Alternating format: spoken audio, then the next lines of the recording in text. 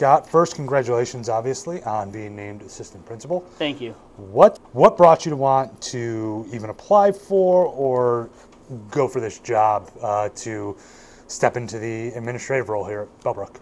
Well, a couple things stood out when the job came open. Was one, the experience that my kids have had this year alone in Bellbrook, both at the high school level and the middle school level.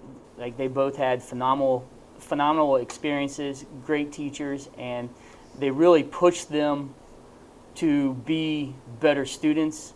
And I was just thrilled with the decision, one, to come here, and just watching their growth kind of forced me to, how can I do more? When this job came open, I applied for it just to push myself, like both my kids have been pushed here, and what can I do to grow as a professional, grow as a teacher, grow as a person. And I think this is the kind of the next step in my growth as an educator. Let's talk about your history a little bit. Where'd you start?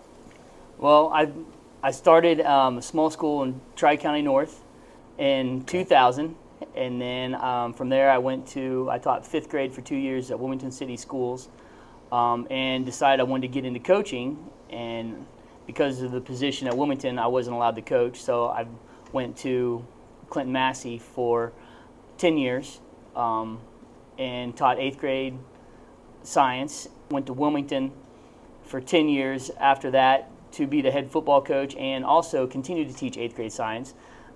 And then took the job here at BCI last year, and kind of haven't looked back.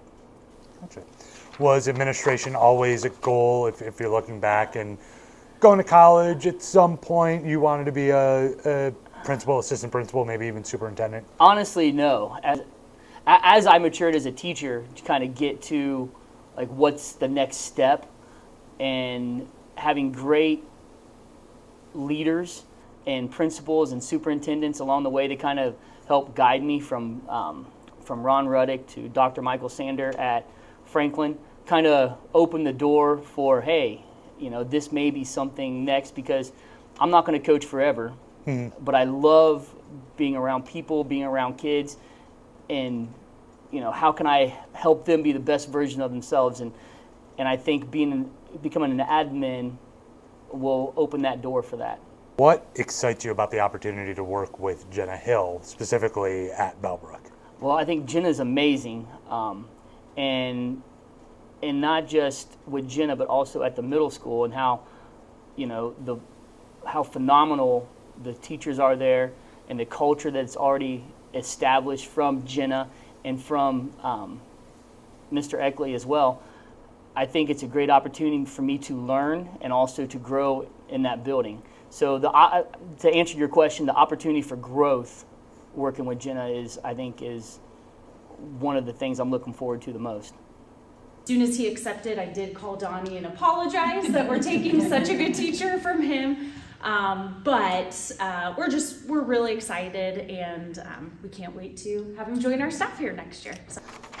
You both come from an athletic background, which I find really interesting from the administrator perspective. Talk about that a little bit, and how you think those kind of personalities will mesh together as you guys continue to lead Bellbrook Middle School. Well, I think the first thing that pops out is, one, the drive to be the best.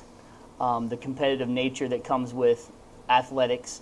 I think that is only going to push us to kind of get out of our comfort zones when it comes to working with the teachers and the students at the middle school level. And having that background, the extra work, the multitasking that takes place from the athletic field to the classroom, I think it's going to be, being able to juggle the different things that come at us. What are some of the other things you do here at the district? I'm a football coach for the varsity as well, so juggling that is going to be interesting. So I'm looking forward to the challenge, but also, I have jumped in with the Focus 3 and the E+R=O, and I love that, and the lessons that can be taught with that to the students, and now I'll be able to kind of pass that along to the staff even more than the position I was in. Once again, it goes back to growth and helping the students and helping the staff grow together to be the very best version of a middle school classroom, teachers, students that they can be. Do you have any specific goals? I know you're a little bit away from starting yet, but do you have any specific goals for the middle school that you're kind of setting for yourself or for the school itself in the next year, 5 years? Continue on the path that they're on, Mm-hmm. And continue to be an excellent school, a blue ribbon school, and continue that growth. But then what's next? How can we be the very best school in the state of Ohio? That's what I'm looking for.